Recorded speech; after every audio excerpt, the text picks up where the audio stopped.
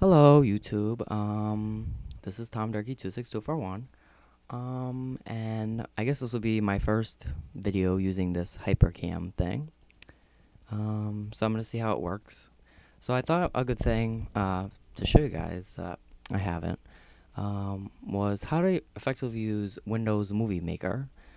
It comes packaged with Windows Vista. I'm not sure if it comes with all the versions, but it comes with Home Premium, which I'm sure plenty of you people are using. So my friend asked me the other day, how do you use it? And maybe she'll watch this video. So first of all, just click on Windows Movie Maker and start and open it. And I'm just gonna make you guys like a little sample video. I don't know what we should make it with, but oh, I have an idea. But alright, so this is how it looks. First of all, you just want to go to import media. You can import videos, sound, MP3, pictures. I think I'm just gonna import some pictures. I know, I'll make a senior pic video with my senior picture proofs. So I'm just gonna highlight them all so they'll all import. Hit import. So basically it's just gonna add all the pictures. And then all you wanna do is just hit all. And what you do is you drag them down to where it says video at the bottom. And it will just add them onto your thing right here. See? And it just makes little slides of all of them. So right now my video is 2 minutes and 55 seconds. And it'll show you like a little preview of your video right here. So you can press play and it'll run through your videos like that. And that's just basically a slideshow. Now what you can also do is when you're making a slideshow like this with pictures, it's sort of boring if you're watching it and it doesn't have any sounds. So what I'm going to do is I'm going to add some sounds. So what you want to do first is just get rid of all your pictures once they're imported. You don't need to save them because they're already in your video. So you just hit the delete button. Now I'm going to go back to import media. And you can go to wherever you keep your music on your computer. I'm actually going to use my LimeWire file because these are unprotected. They're not like iTunes files. So what's a good song? This is a good song. So we'll just import that. And now what you do is you'll see up here it's imported in this big blank area. And you just take it and drag it down to where it says audio music. And see the blue thing? It depends where you start it. So if you want to start the music in the middle of the movie, or if you want to start at the beginning, just drag it all the way over to the beginning. So there you go. So now it'll have sound. But you see now it's a little bit too short, so I'm going to have to add something in. So let's see how it sounds now.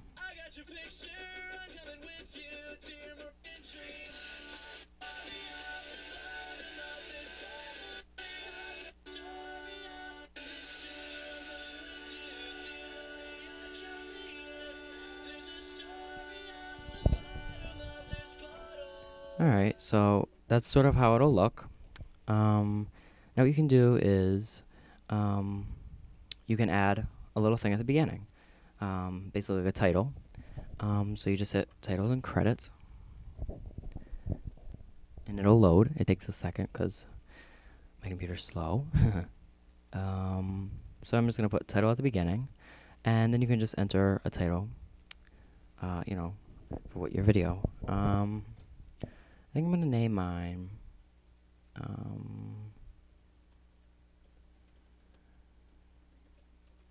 Senior Pictures. My name is spelled senior, right? That would help.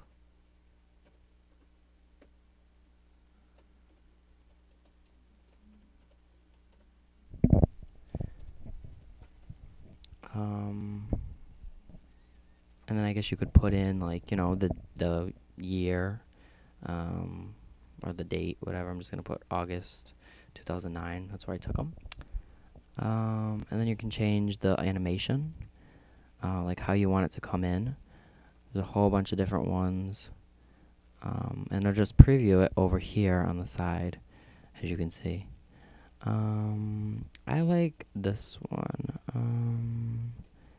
It's like overlapping, and I think it looks really cool.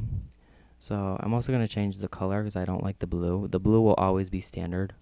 So you just come in here and you can just pick another color. I like the black. That looks good. And you can do all kinds of different things. Change the font. It's good. I like that font. And you can bold it. You can change the position, left, right, whatever. I like it on the left. So I'm going to add this title. It adds just to the beginning of your file. So this is how it'll look over here, you can see.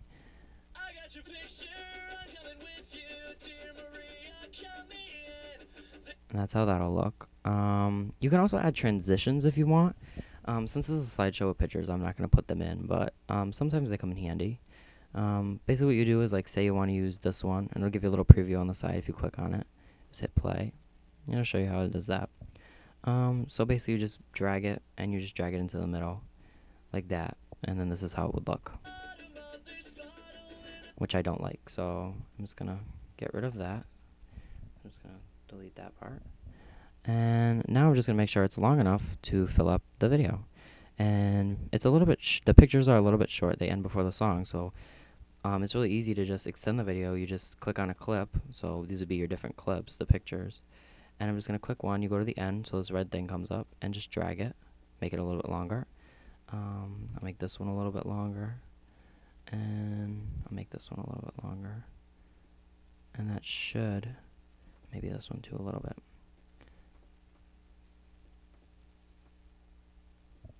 That should just make it a little bit, it's a little too short. Here we go. There, now it's all lined up. So we'll just click here and make sure it ends at the same point. Okay. So that works good. Basically, that's just a very brief demo. You just want to make sure you make the sound and the video end at the same time. Otherwise, you'll get like 5 minutes of a black screen, which, you know, would really suck.